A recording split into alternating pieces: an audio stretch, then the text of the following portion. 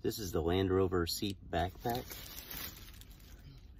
The model number is VPLES0573, and I got it to put in my Defender in the second row. There's no cup holders. Well, there's two cup holders back here, and I need a little storage space for the rear passengers. So I'm gonna take this out of the packaging. Yeah, I picked it up from the dealership yesterday. So let's check it out. I haven't seen any other YouTube videos on this accessory, so I thought I'd share it with you. So that's what it looks like. It fits in the center of the seat like this, and it also buckles in.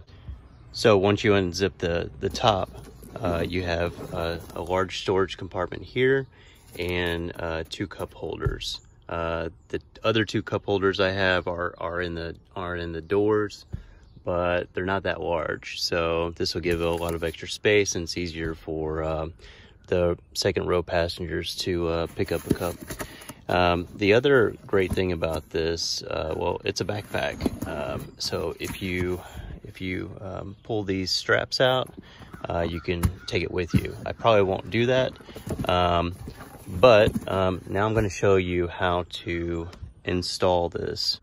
In order to fasten this seat backpack to the middle seat, all you do is unclip this strap on the bottom rear of the seat belt, feed it around the middle seat belt, and clip it in, slide it down, and it should stay pretty secure. Still seems like it's wiggling a little bit. What I'll probably do is modify it so it's tied into each side on the child safety restraint rings, those metal rings that hold in the car seats. Well, I hope you liked the video. Thank you. Bye-bye.